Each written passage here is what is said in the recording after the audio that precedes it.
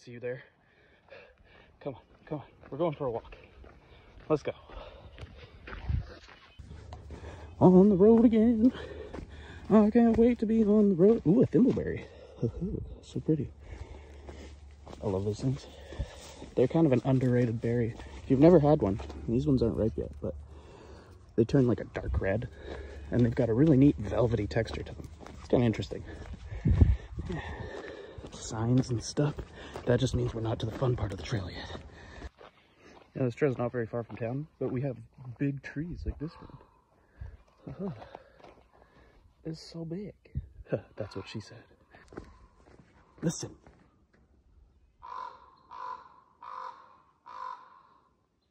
Ooh. There's a raven.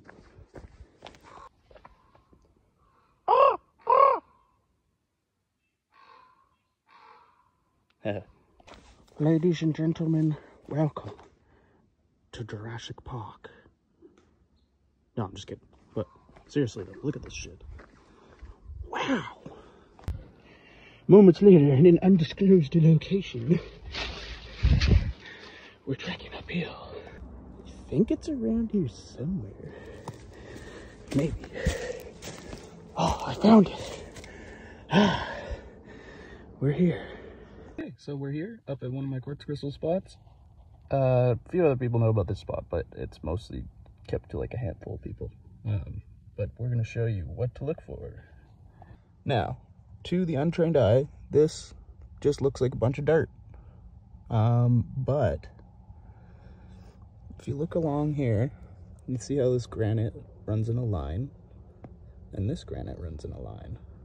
Now, in between them, where I've been slowly, very carefully excavating here, there is this stuff, which, as you can see, is little bits of quartz. As I get deeper into this vein, I'm going to start pulling out cleaner and cleaner pieces of these crystals. And what I'm doing is I'm just basically trying to find empty spots in between the crystals, sticking my screwdriver in and just giving it a little twist just to loosen them up. Because what I don't want to do is like bang at this with a hammer, because all that's going to do is just destroy all this stuff, which is the stuff we want. We want this stuff, because this stuff leads us to this kind of stuff, which is what we're after. So I just got into this little pocket here, so I wanted to show you guys something. Pockets can kind of wrap up behind rocks and stuff, and they like to follow the hole in between the rocks because that's where they get space. That's where they can grow, and they need space to grow. So up in here, let's see, I think this is one actually. Oh yeah, that's a chunk. That's a big one. Oh man. Oh, that's a really big one. Oh, I gotta be so careful, because I don't want to break anything around it. Oh my god. And I don't want to break it too much, because I'm already fucking it up. What we want is to get this whole big chunk out in one piece.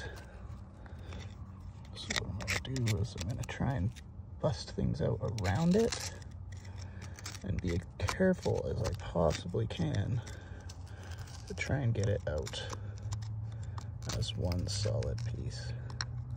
Oh, I see a nice little one up here. Oh yeah. Sweet. That is so cool. Okay, wait, I gotta wash that off. Show you guys.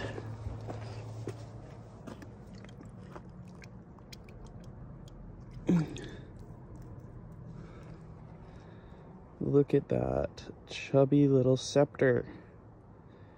It's like a little quartz heart. Come on, camera, focus. Oh, that's so cool. Check this out. Look at the size of these things. These are huckleberries. They look like red blueberries, just basically what they are. Now, huckleberries come in two varieties. There's these guys, which are the old growth variety. This is a small one though. Oh, and I got a little friend. Didn't even notice you there, buddy. How's it going? Yeah, stink bugs. They like this stuff. Now, these are probably one of the most nutritious berries that you can find in British Columbia. They grow really prolifically here on the West Coast, and they're, I think, my favorite. Something about the pink color, and they're a little tart, but they're still nice and sweet. Love them. The nice thing is there's not a whole lot of lookalikes, so if you find a bush that looks sort of like a blueberry, but with green stalks instead of red, same spade-shaped leaves, then you can almost guarantee that this is a huckleberry bush. Oh man, they're a bit sour, but they're so good. Oh man, I love nature. Remember how I was just talking about huckleberries? Look at this. This bush behind me right here, that is an old growth variety huckleberry, and they grow all over the place by this trail that I like to hike at. These ones aren't quite ripe yet, but in about a week or so they'll be really nice. I'm gonna come back.